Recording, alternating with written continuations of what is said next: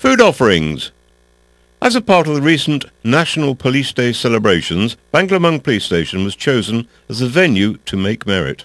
On Saturday morning, officers and their families attended together with Superintendent Colonel Somnuk Changate and guest of honour Kun Chanyut Hendrakun, former Member of Parliament.